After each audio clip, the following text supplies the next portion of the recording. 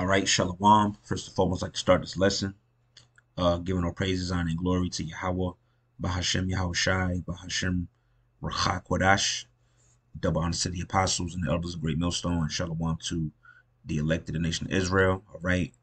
Um, this is Aratazah from the Great Millstone GMS Atlanta camp with another quick video. And this video is going to be going into this latest article that just came out recently. I have it pulled up here on CNN.com. All right, you should see the title there. It says the Doomsday Clock reveals how close we are to total annihilation. All right, and other brothers have did videos and posted on it, and pretty much, I mean, it's self-explanatory, man. All right, we living in that time. All right, prophecies which are contained in the Bible are coming to pass. In this year, all right, 2023 has been coined the hopeful year of the prophecies coming to pass, and we see it, man. All right, things are revving up. You know, the conversation as far as the mark of the beast is happening because that's a major prophecy.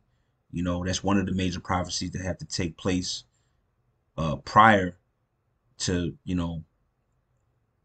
what we know is doomsday to come, right? Which essentially is World War III, nuclear fire, nuclear war.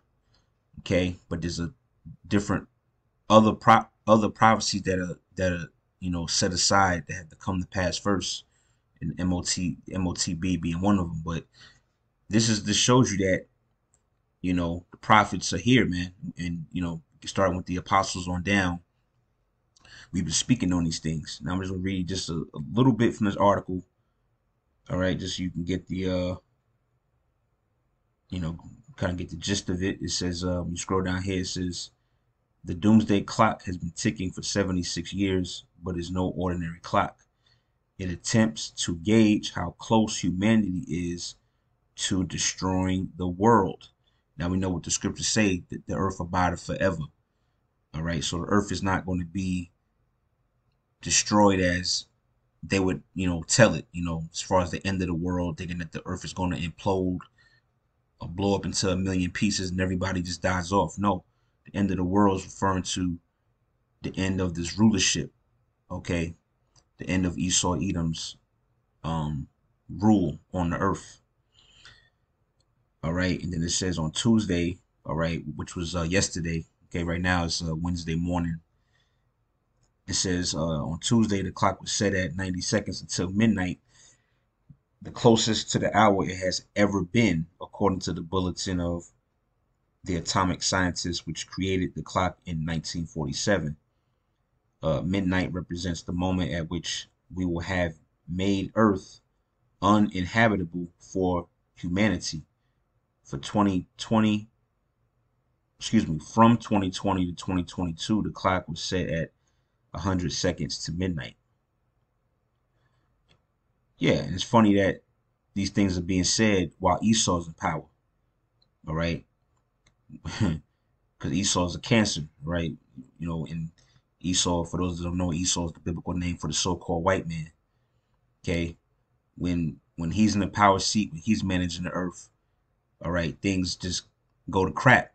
Everything dies off. All the animals different species of animals, they all become uh, extinct, so to speak. All right, and people are in a high level of depression. The earth is just in a bad state, and it's because of this damn devil. All right. Then it goes on. It says the clock isn't designed to definitively measure um, existential, if I'm saying that right, threats, but rather to spark conversations about difficult scientific topics such as climate change, according to the bulletin.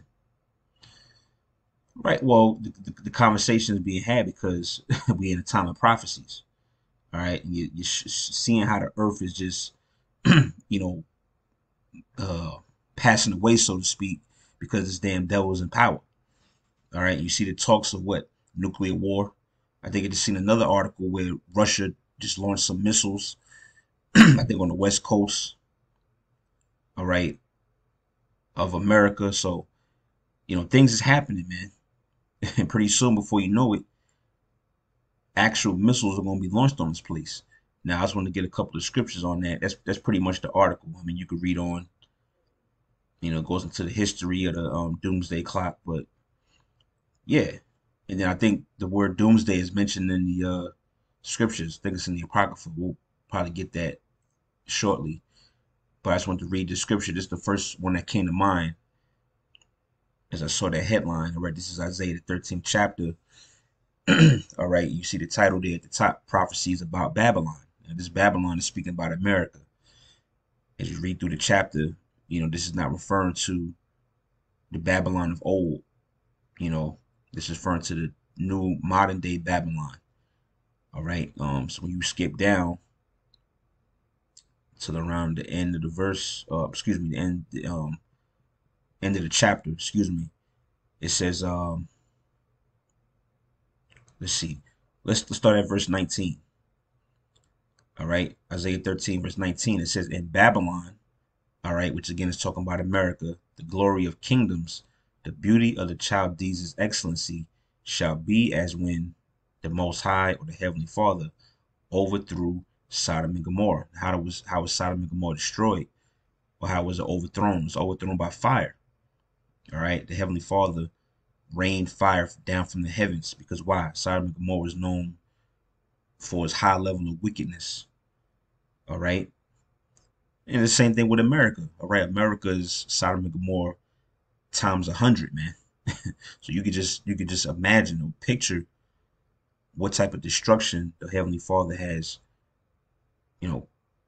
coming to this place, man. All right, verse 20, it says, it shall never be inhabited, neither shall it be dwelt in from generation to generation, neither shall the Arabian pitch tent there, neither shall the shepherds make her fold there. So America is not going to be inhabited no more, as you see it now. All right, it's millions and millions of people that are here. All right, when it's all said and done, when the prophecy of the nuclear fire comes, after the aftermath, America's going to be a desert. All right, it's not going to be any human life form here.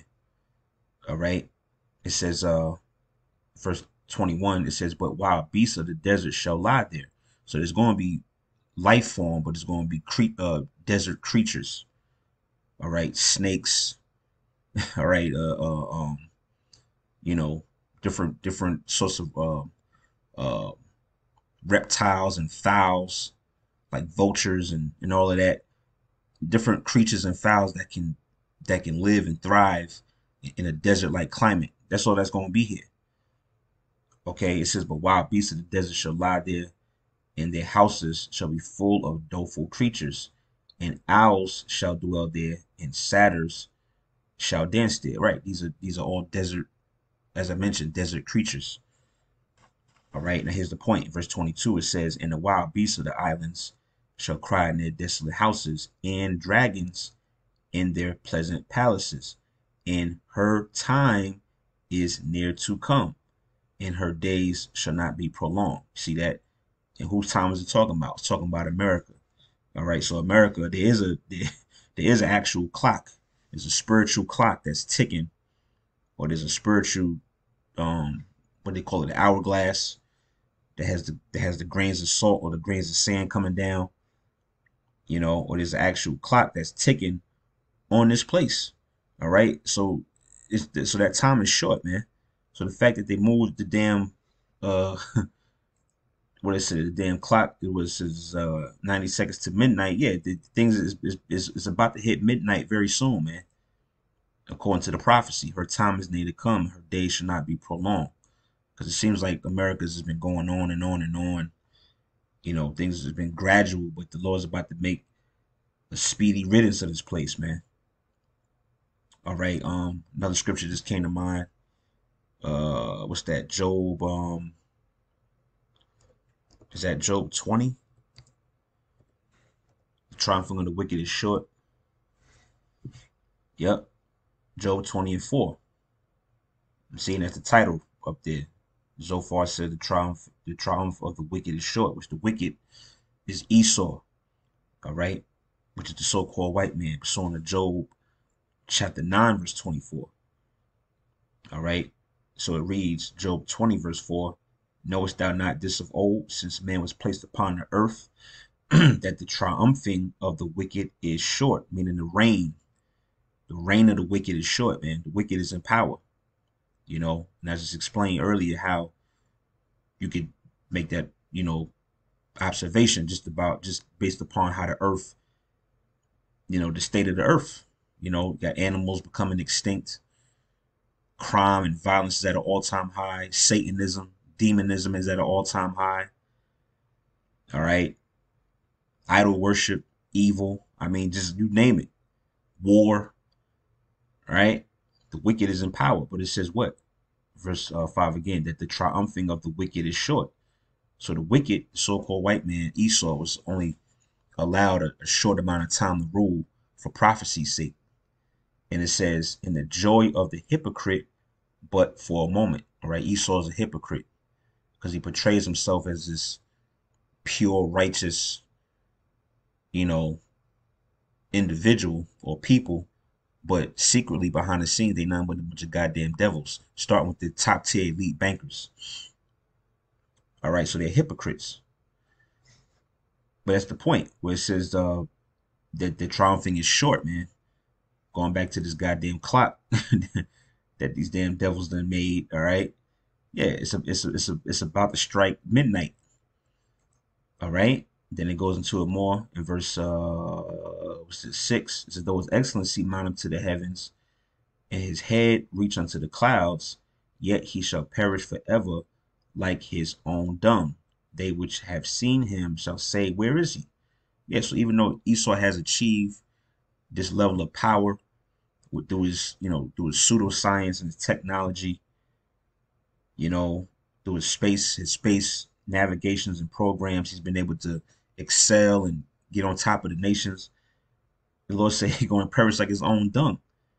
All right, he's going to go from high to low, to put it in basic terms. All right, verse 8, it says, he shall fly away as a dream and shall be found and shall not be found. Yeah, he shall be chased away as a vision of the night, because he's going to go from this high up position and he's going head first into slavery in the world to come. All right, which is the kingdom of heaven. He's going to be an afterthought. He's going to be a figment of our imagination, and it's all going to come fast. All right.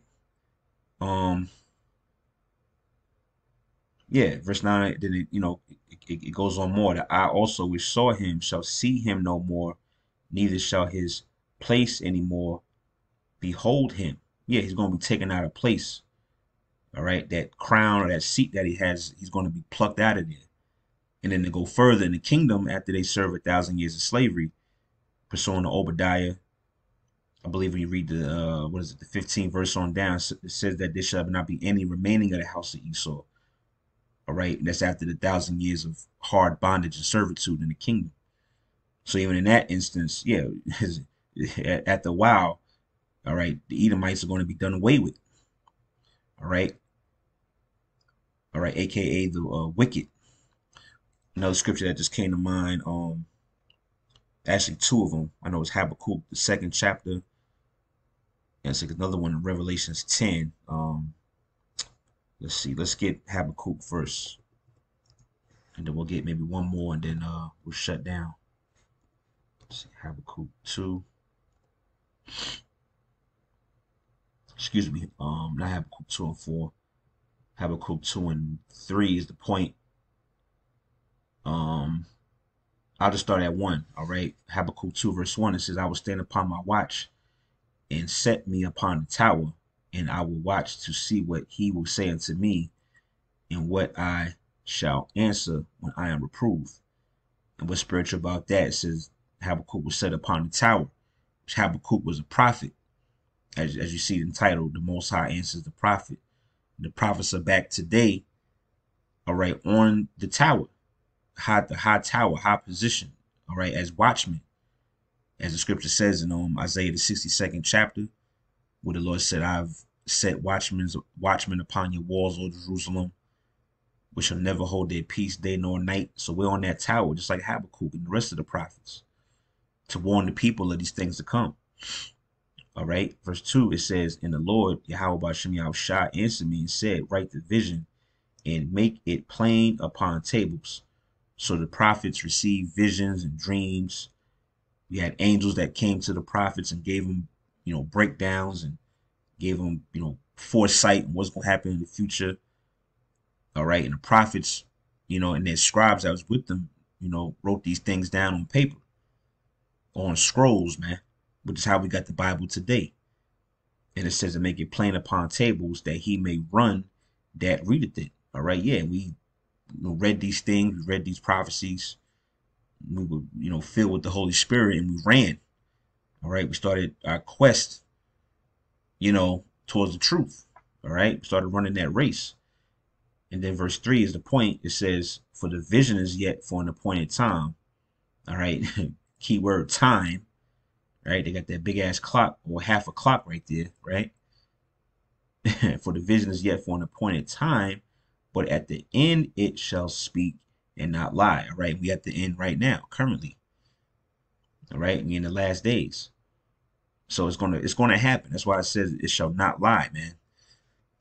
As the scripture says in Second Ezra's, what's that, 15? I think it says his words are faithful and true. It's gonna come to pass. We just gotta be patient. It says, though it tarry, wait for it. Okay, the word tarry means to be to linger or to prolong. So sometimes it feels like the prophecies are prolonging. You thinking that the MOTB would have came years ago, but you look back, you kind of see, oh, okay, I see how the Most High do. You can see how it gradually came about. It had to come in steps. Esau had to bring this, then he had to do that, then he had to get the card with the chip on it, then he had to do away with that. Now you went from placing your card in the slot, now you tapping your card, now you're scanning your phone. Now it's like a gradual thing, So it feels like it's tarrying, but as the scripture says, though it tarry, wait for it, because it shall surely come.